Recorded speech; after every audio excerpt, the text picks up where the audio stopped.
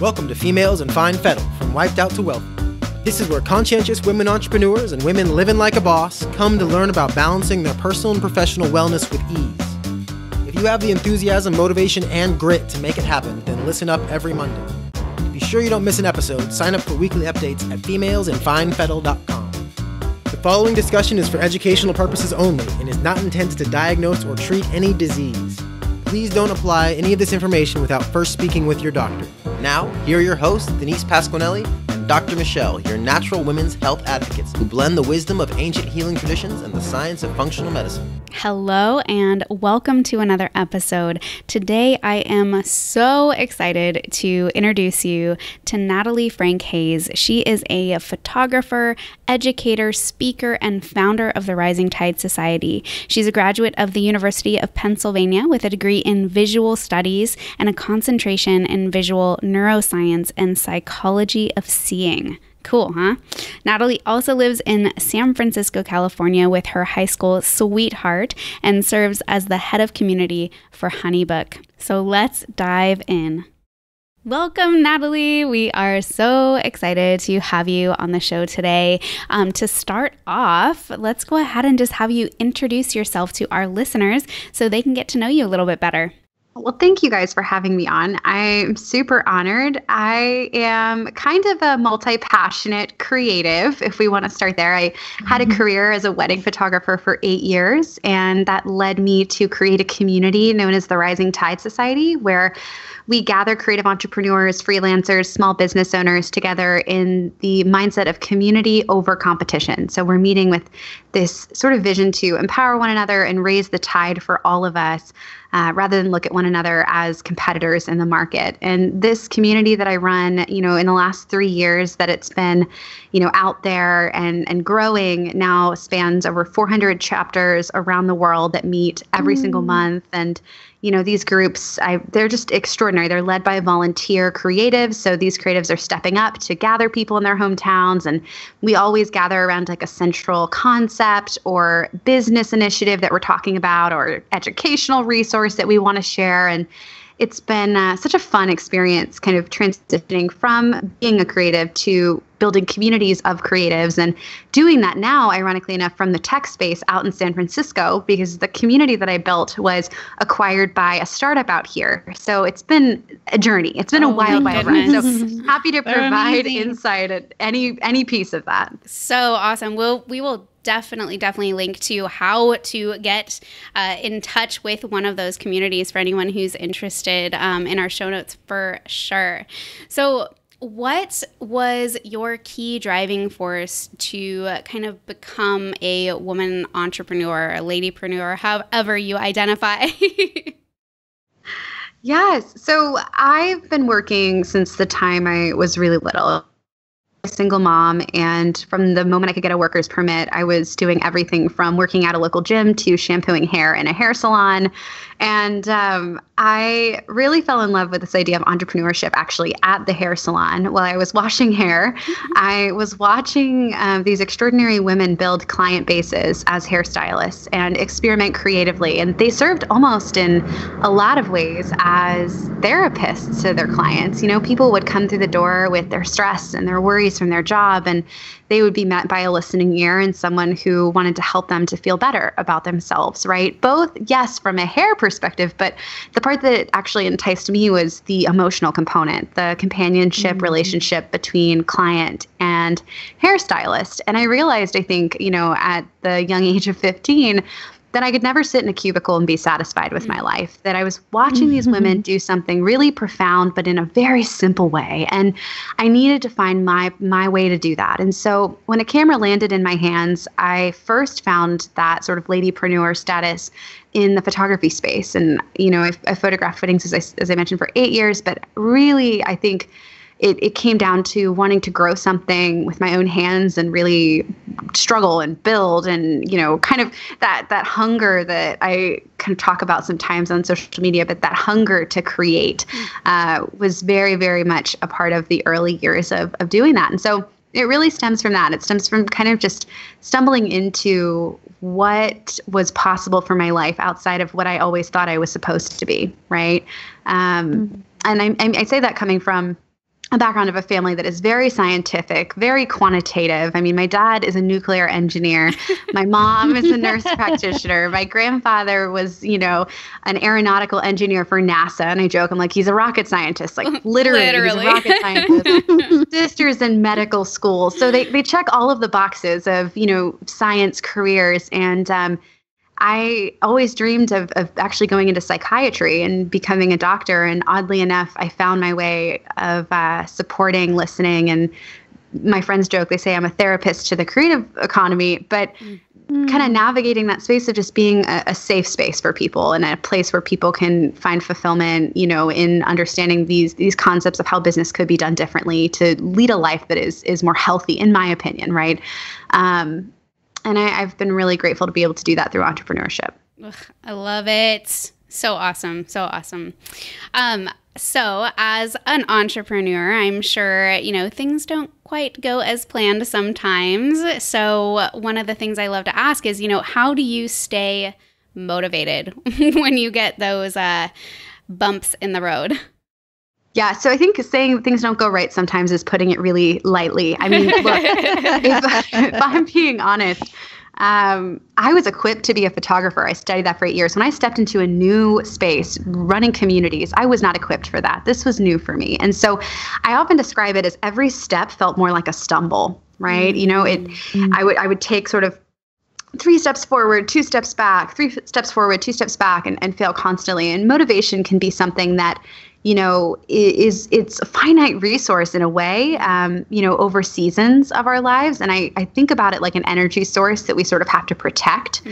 And when we fail, it can be very easy to sort of either lose the motivation or become crippled by fear, which is more my response. If I'm being honest, I think for me, whenever I fail, I become afraid that somehow, I'm going to either let somebody down or I, made a fool of myself or whatever it is, insert insecurities here, right? And the truth of the matter is, I think failure is as much a part of entrepreneurship as breathing is a part of life. You go into something with big dreams and big goals, and if it all works out perfectly, that's not really a story in which learning occurs. That's not a journey which you grow and improve. And I think that as hard as it is and as painful as it is, motivation for me comes in improving and comes in seeing myself grow, and looking back and actually saying, wow, I really just screwed up and I totally messed up that initiative, or I should have done this with that launch, or, I probably shouldn't have said X, Y, Z in that way. I really could have done a better job of that. But I wouldn't have even been aware of that mistake 6 months ago. I'm becoming more fine-tuned. See where I'm going with this? And identifying those places of improvement within myself and celebrating those little victories. I think it relights that fire, and it's all about perspective. It really is. It's all about perspective. Yeah, the 2 things that you just mentioned, flipping that idea around with failure and just really changing that mindset and having it not crush us, which I think that can for sure happen, but instead using it as a learning opportunity. And I just think that is that's like the key, right? That's like what keeps going and kind of what refuels our motivation. And then on top of that, what you said about celebrating small wins. I don't know if it's because we're women or we're entrepreneurs or we're driven or what, but we can so easily bypass that small aspect. Like, that wasn't really good enough. Even though you accomplished something, you just kind of put it aside. So really celebrating those small wins, I think you're on point there for sure. So what book or person has inspired you the most? Well, how much time do we have? Oh, my gosh. Look, there are a lot of people. I always like to try to pick, though, different people that maybe not just anybody would recommend to you guys and your audience. So I'm going to hone in right now, getting a little bit nerdy. We joked before we hopped on just about how there are a bunch of nerds in the room. But I am really a big fan of neuromarketing books. There's a great book by Roger Dooley called Brainfluence. It's one of my favorite books. And He retweeted me once and I was like, can I put this on my resume? But you retweeted me because that is how much I love this man and what he's doing, I think, for the marketing space and just bringing in sort of a very nerdy approach to business. And so Brainfluence is one book that has heavily influenced me, and including, there's another book that's awesome called The Buying Brain, which I also really love, and just kind of get into this notion of understanding the human brain, understanding the needs that we all have as, creatures, and being able to create products and businesses and brands, I think, that speak to those needs is a really fascinating concept. And I like to use it for good. So for me, it comes down to the idea of how do we market such that we can encourage people to be more philanthropic? How do we create products that really serve the pain points that our audiences are feeling rather than just line our paychecks, right? How do we understand, what people are worried about, what they are struggling with, and then how do we align our communication strategies to ensure that they understand where our products or, where our resources kind of meet those needs on a day-to-day or week-to-week or month-to-month basis. And so I find neuromarketing to be fascinating. I really think it's the future of a lot of marketing. And I think what's interesting too is that many people are kind of adopting some of those strategies and not even are fully aware of it. There's a cool trickle down that you start to see happening, whether it's with email subject lines or, podcast titles or different things when you see odd numbers and, odd numbers perform better. The brain recognizes them in a certain way. And so therefore having an odd number in your title of your blog post or your email subject line will capture attention at a greater rate, right? Like things like that. Wild. I love it. I love it. That's kind of a little nerdy. I mean, is it kind of related to NLP? Maybe like neuro-linguistic programming. I don't know. I'm not as familiar with NLP, but it's very much possibly in the same sort of field. I have no doubt. I am definitely putting these on my Audible queue ASAP. Awesome. Thank you. Okay. So next question. What is the most terrifying, risky, or profound decision you've had to make in regards to your business? Okay, because for a second there, I was going to say, well, bungee jumping and getting a tattoo. But other than those two things, look, I think it's for me, there were two key decisions, and they both happened at exactly the same time because they were wrapped together. And that was the decision to leave behind a photography business that I had been working for 8 years to build and was bringing in almost $250,000 in revenue a year by myself to build community and to actually make less doing what I do now than what I was doing. And that was one very risky and very terrifying decision. And wrapped up in that decision to go full-time and lead Rising Tide Society was the decision to move from the East Coast, where not only did I live, right, but where my husband and I actually met at 15, fell in love, got married, our entire families are based, and move from basically DC to San Francisco, California, just about as far as you can possibly move in the United States if you're going to stay continental, right? Both of those decisions wrapped up in one were sort of this massive risk. And it, for me, was, almost a test, a personal test of, I talk a lot about taking risks. And for me, in the past, it meant building a business. But this was a different type of risk. This was a risk of setting down something that I loved for something that I couldn't live without, right? Trading something that was really good for me for something that potentially could be really great for me. And it was this very, very challenging time period. And I had a lot of people that gave me a lot of advice. And some of it was, yes, you have to do this. You love building community. This is your passion. And this may not be what you do forever, but this season is going to be crucial to learning and growing and stretching. And, then I'd have other people that would say, how could you possibly set down this business? You've worked so hard to build it. This is your identity in the market. This is how people know you. And you're going to start over. You're going to start from scratch at the bottom again, and it was this defining moment, I think, of making a decision for myself and taking a road far less traveled. And I would go back in a heartbeat and I would do it again 1,000 times. What can you talk about what it looked like for you to make that decision? Like, I guess my question is, how did you get into a space where you were able to know what was true for you? Gosh, that is such a good question. I think that it boils down to my purpose. I feel very, very strongly that empowering women is something I was created to do. I was raised by a strong woman. My mom, held my sister and I together when my dad left, and she was just such an instrumental part of my upbringing. And she sacrificed so much for me. And my grandmother, who I spent a lot of time with as a child because my mom had to go back to school. These women for me were an example of what you could be. And they were strong and they were fearless and they carved out their own paths. And, I have always felt very, very much deep in my soul that is exactly what I'm created to do. And for years, I found that as a photographer, right? I would photograph weddings and I was able to walk alongside a bride for the most part, although I had some amazing same-sex groom couples. But for the most part, I would walk alongside a bride and to be connected to her on a level that enabled me to speak into her life when things were stressful and support her and empower her and show her that she's, strong and beautiful, because that's how I saw her through the lens of my camera. That was my path for a while. And for me, I think it came in this realization that, I had for so long believed that the camera was my calling, that photography specifically was my calling. But what I was mistaking was the fact that the camera was my tool to achieve at that point, which was my calling, my purpose, and that the tool could change. But my purpose underneath all of it was to do one thing very, very well, and that was to empower women the way that women had empowered me. And I love that. I mean, this is the truth. Like I saw building community, specifically with Rising Tide. We've got 80% female entrepreneurs in this community. I love my men too, man. I love the guys in the group.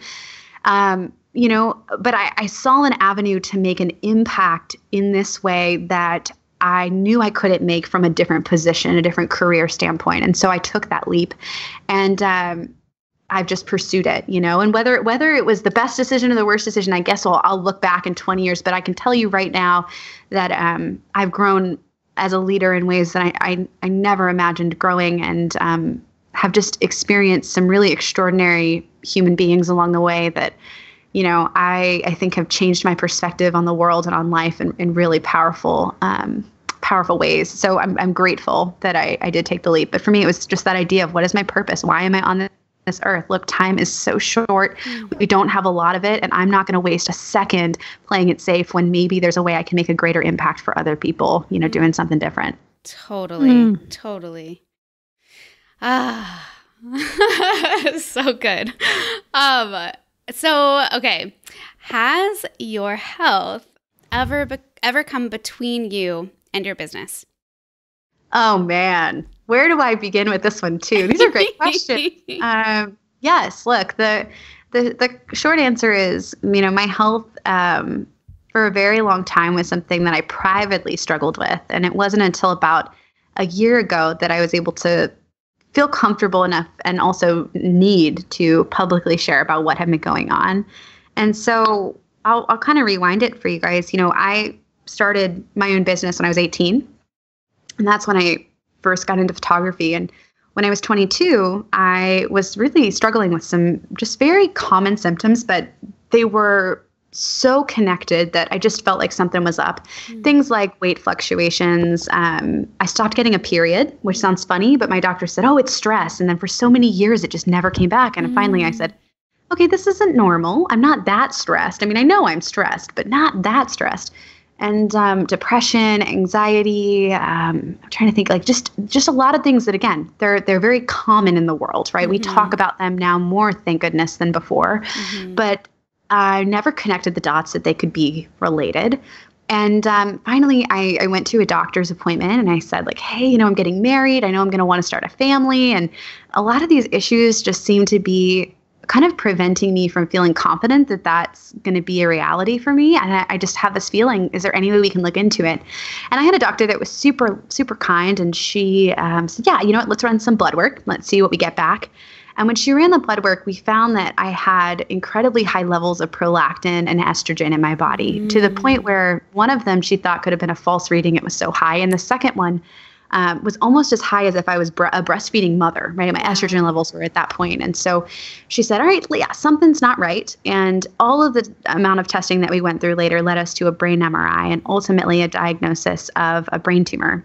And a tumor located in sort of a hormonal center of the body, an area responsible for everything from, our hormonal fluctuations to our ability to retain water in the body to, the list goes on and on. The pituitary, right?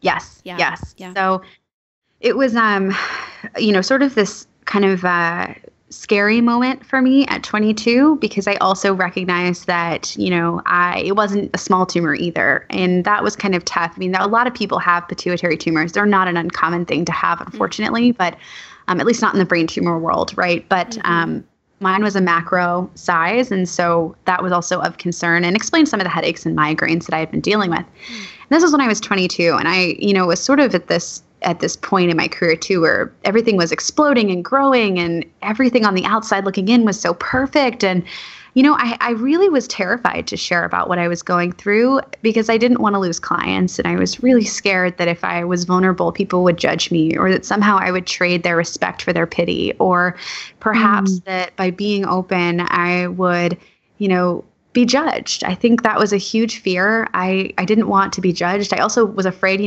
everything is marketing. And I'm like, well, if I share it, they're going to think I'm marketing what I'm going through. If I am honest about how hard this is, then it's going to be compared to someone else who has it a heck of a lot harder. And there was just so much fear wrapped up in me being vulnerable with it. And it wasn't until, 5 years after diagnosis where I moved, as I mentioned, out here to San Francisco. I got one of the best neuro teams in the country at UCSF, and my doctors were very clear with me that surgery was the best choice for me, and just being able to have a better quality of life. And so with 3 weeks notice, I found out I was going to have brain surgery to remove my tumor, and it would require me to be out of work for, 6 to 8 weeks, and that everything would have to come to a screeching halt. So when we talk about health getting between you and your business, I mean, look, there were symptoms I dealt with along the way, but nothing really prepared me for understanding that everything was going to come to a screeching halt and that I would have to navigate that at a really peak point in my career. And, that was just 7 months ago. And I immediately, I think, just had some incredible life-changing realizations, and it's funny. I describe it like this sometimes. When you're trying to get something done, right? And let's say it's your inbox. We can use this as an analogy. You're trying to get your inbox down to 0 and you don't have a deadline on it. And somehow it just never seems to get done, right? Like it always has 10 emails in there and you're just satisfied with the 10 emails, but you never really get it easier. But then suddenly you're going on vacation. And you're going on vacation and you're going to put that autoresponder up. And for whatever reason, you get the amount of emails answered in 1 hour that it would have taken you a whole week to accomplish because you have a deadline. All right. This is how I felt when I realized I was having brain surgery. It was as if I felt like I had been kind of living my life for my business. And suddenly when I realized that, wow, I'm about to go in for surgery and I could come out very different from this experience. There is a chance I don't come out of this. There is a chance that my husband never gets a chance to experience this again, right, with us as a married couple in our 20s. And I would have traded anything in that moment for more time. I would have given back every dollar I had ever made. I would have skipped every late night working. I would have, I can't put it into words without getting really emotional because I think I just realized how short our lives really are because suddenly I felt this imaginary deadline on mine. And it put everything into perspective for me. It made me really think hard about, okay, what do I want to spend the next 3 weeks doing? What really matters to me? Next 3 weeks, that's what I've got before my surgery. And then I'm out for at least 8 weeks and there's a chance of all these other things that could happen, right? But like ideally here, I've got 3 weeks. What am I going to do? And what's really funny is I stopped working late and I started going home at 5 every day. I started making dinner with my husband. I started actually doing the parts of my business that I loved. The parts that involved connecting with people rather than doing busy work. Do you see where I'm going with this? It wasn't about trading the business for, personal life. It was about finding ways to maximize the things that brought me joy and the things that enabled me to leave a legacy behind, because those are the things that only I could do, whether it was in my personal life, getting on the phone with my mom, getting on the phone with my sister, calling people, telling them that I loved them, or whether it was in my business, actually pouring back into the employees on my team, telling them what they've meant to me, telling them about the impact they've made on Rising Tide and the lives they're touching as a result, and getting a chance to tell our leaders how much I appreciate the work they're doing in their communities. The rest of it, the emails, the invoices, the, biz dev meetings, even those somebody else could do. But it was those things that I felt really uniquely called to do that I poured back into. And that was like, again, I'm still very much in this season. I joke sometimes, oh, how was recovery? I'm like, well, recovery is going okay, and like embracing the reality that this is a lifelong change for me. But I was very fortunate. My surgery went a little longer than I thought it would, which definitely scared my mom and my husband. But other than that, it was uneventful. I did come out with one complication called diabetes insipidus. It's basically water diabetes. It happens in, anywhere from 20 to 30% of cases with surgery in this area of the brain. But unfortunately, most of those cases go away. Mine didn't. So I still have it. I like to describe it as I am the worst person to take on a road trip. I thirsty all the time and I've got to pee once an hour. So if you're pregnant, we can road trip together because I'll be your best friend, always making everyone stop. But otherwise, I will annoy you to no end because I always have to pee nowadays. But it's the reality of that situation, and I'm just grateful that I'm on the other side. Thank you so much for sharing. The insight that you've gained at such a young age, by going through this, I think is incredibly remarkable, and things that you can take forward in your business, like that real focus on like joy and legacy, like you were saying, I think really puts things into perspective, especially for those people who are kind of not doing the things that they love and kind of trudging around, in day jobs and dealing with stuff, right, that we maybe shouldn't be dealing with. I just think that, that's big. Yeah. And it really, oddly enough, it made me more passionate even about the work that I do on the tech side. So I mentioned that I work out here in San Francisco. I work for a company called Honeybook, and it's funny, right? You building a product, and what we do is I should probably give some parameters on what we do. So we create a software that helps small business owners to run their business. So everything from contracts, invoices, workflow tools. It's basically a CRM, and there's so many great ones on the market, and I'm really proud of ours. And we, built this product to help creative entrepreneurs, and I had always loved being a part of building it. And the funniest part about this is I come back and suddenly it's like, no, I understand the need for this in a very different way, right? To the point where it's like, I've said this many times to different people, but whether it's Honeybook or any competitor on the market, for me, it doesn't matter. It really highly, highly emphasize now to every small business owner, whether we're the right fit or there's another fit that's better for you, to find ways, like with platforms like Honeybook, to streamline everything in your business so you can get back to actually doing what you love. Yes. And that means building these systems. That means finding ways to streamline. If there's a machine that can be doing something for you 24/7 in the background, and you can use that mental capacity to focus on, doing the creative work that you love or spending more time with the people that you care about, like I mentioned, it gave me a different perspective on the work that I do, every single day in building this product. And so, it's just the biggest takeaway I think I had was just our time is so finite and so precious, and we don't realize it until oftentimes, unfortunately, it's too late, or we're facing something like I did. So true. Yeah, for sure. So now that you are on the other side, still in recovery or the recovery process, do you have any self-care practices to help you recharge? I know it sounds like you have cultivated some amazing boundaries around what really matters in your life, which is huge. Do you have any specific non-negotiables that you want to share? Oh, absolutely. So I'm an introvert. I'm an INFP. And For me, self-care looks a lot like introverting. It can look differently, but that's the truth. I think a lot of people might answer this question and say, I spend time with other people. And what's funny is I do that every day for my job. My job is to build community. So I'm with people all the time. So for me, self-care is actually, oddly enough, the opposite. It looks a lot like journaling, like writing. I'm working on a book right now, and that's become almost therapy for me. Just pouring out my thoughts, writing sort of my day, what happened, what I'm processing through. It's just super therapeutic. I also am into doodling on my iPad. I call myself an iPad doodler because I am not a letterer. I'm not a great calligrapher, but I can doodle. And I've been doing that in the margins for years of all of my textbooks, which is why I never got refunds on any of them. But the iPad has also sort of become a huge outlet for me. And I love that. I love listening to podcasts. I think there's something really special about the work that you guys are doing. There's something really profound about being able to just put on some headphones and escape and just be uplifted by stories and advice. And so I enjoy that as well. Awesome. Well, I think Denise and I can definitely relate to the introverted activities. Totally.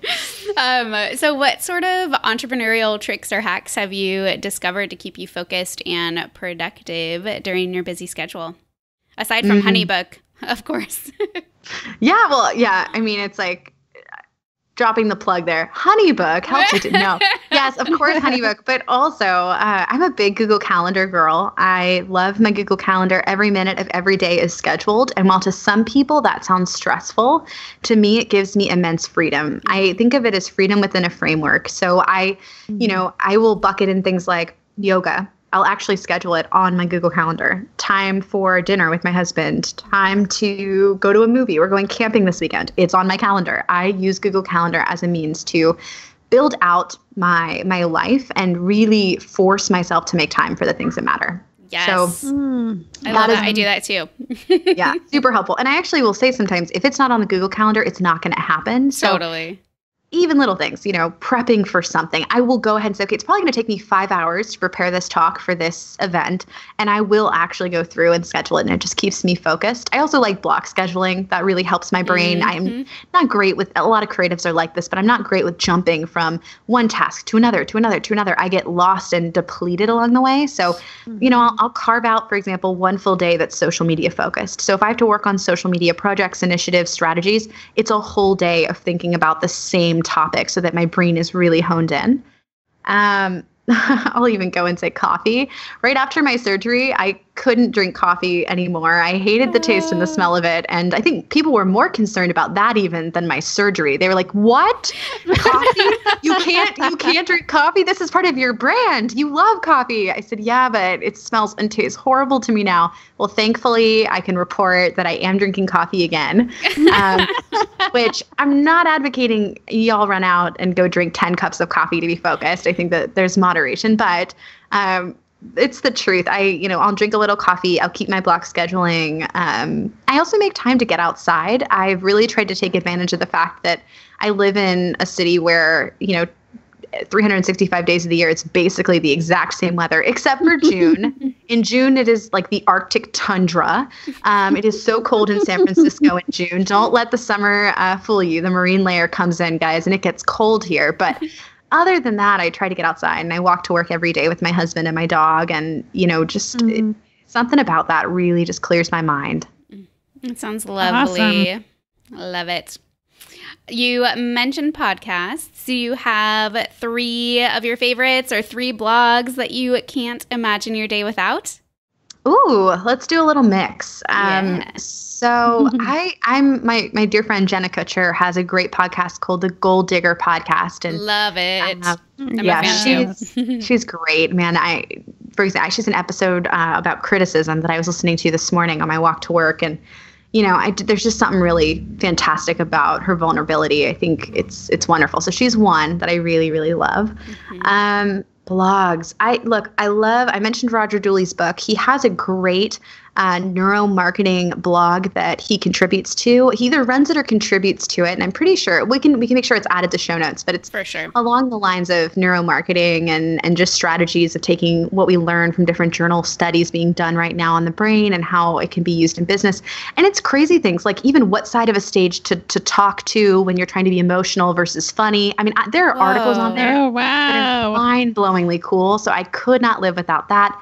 And then well, also just keeping with the blog on the blog side of things, I really like Humans of New York. It's not just a blog; it's sort of like all over, right? There's a book, there's a blog, there's a Facebook page, and Instagram, they all share different things of content. Yeah.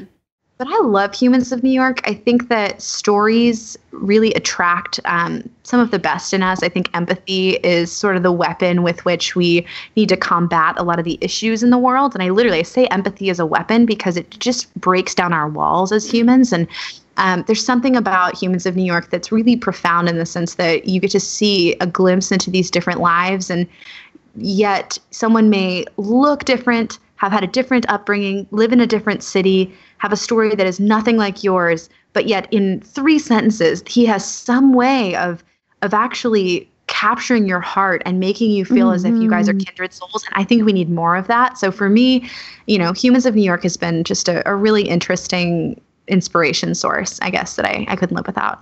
I love it. Breaking down those boundaries. Yep. Love it. Doing it.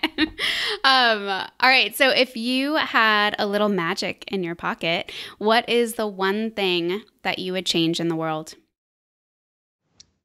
Oh, this is okay. This is a hard question.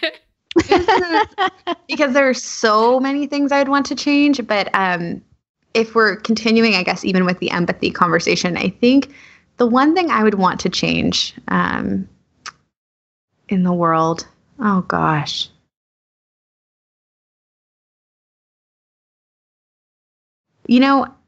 I'll say this. When I was in college, I had never been fortunate enough to leave the United States. I mentioned growing up as a single mom. I didn't have a lot of money growing up, and I worked because I had to. And so when I was finally able to leave the U.S. for the first time, I was really just taken aback by the beauty of other countries that I had preconceived notions about and things that I had been told to be afraid of. Or, for example, I flew to the Middle East twice this year by myself. And I've had the most extraordinary experiences with different cultures, just even in 2 of those trips, right? And I think that we're coming upon a time in our world where we are no longer separated by borders in the way that our parents were. We are able to see into the lives of other people and to see and experience what they are going through. We can use things, for example, for the sake of this conversation, like the Syrian refugee crisis. And before we would hear things like, there is a war in another country that we've never been to ourselves, and it's really sad. But now we hear those things and we actually experience and see videos of children being pulled from the rubble, right, with blood coming down their faces and little kids screaming out for their parents that don't respond. And we experience the pain of other humans around the world in a way that we've never done before. And if I could change one thing, it would be for all of us as human beings to be more connected and empathetic and loving towards one another, regardless of where we are from or what we believe or who we love or what we look like or where we were raised. Because at the end of the day, what's really interesting about traveling is that I have met some of the most profound people and most inspiring people, hardest working people. And we have nothing in common except for the fact that our hearts beat and our lungs expand. And yet that is more than enough. And I wish that was more common. I wish people had the ability to really see into others' lives and see them for the souls, right? Not necessarily the different prejudices that many of us carry or the unconscious biases that many of us bring to the table that we're not even aware of. And just breaking down those barriers and opening up sort of that floodgate for empathy and love. And I think, again, there's a lot of bad about the internet, but man, if there is one good thing about the internet, it is that it's connecting us and breaking down a lot of borders and barriers. And these younger generations, they're able to communicate with kids and other adults around the world, right? And I'm just really hopeful that that magic kind of spreads and that love for one another continues to spread as a result. Mm-hmm. It's funny, so many people, or you hear so many people say like, oh, the world's getting so small, or the world's so small. And it's not that the world's getting so small, but we're getting more connected, Yep. Absolutely. Awesome. All right. Do you have a current project or passion? Oh, yes. I'm writing a book. I'm working on a book right now, which saying that, I get giddy saying that, but I am working on a book right now. It will likely be out either next spring or next fall. We're still kind of nailing that down. And I'm hopefully going to be signing the official offer in the next week, which I'm really excited about. More details. I can't say anything yet, but I don't want to jinx it. But I've been working on this project for a long time. And so I'm really excited.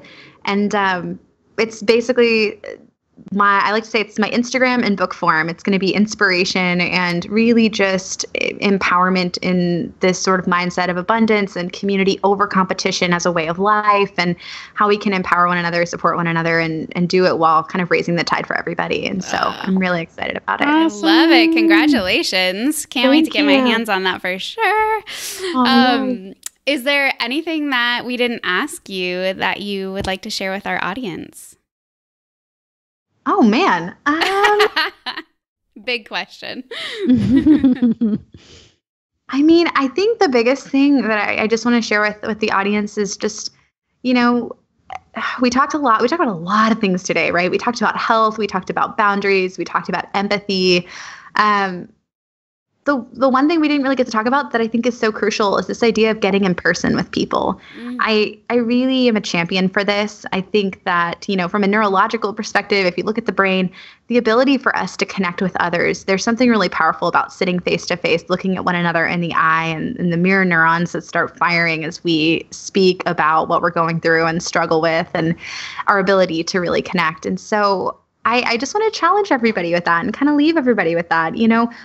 We live in a world that is all online, and we say that we're more connected than ever before. But sometimes I think our technology disconnects us more than ever before. And there's this amazing opportunity for us to step beyond our screens and really sit with one another and talk to one another, connect and hear one another's stories. And I just would challenge everybody to try it. It doesn't have to be rising tide. We have meetups. Obviously, they're free. You're welcome. All of you guys are welcome.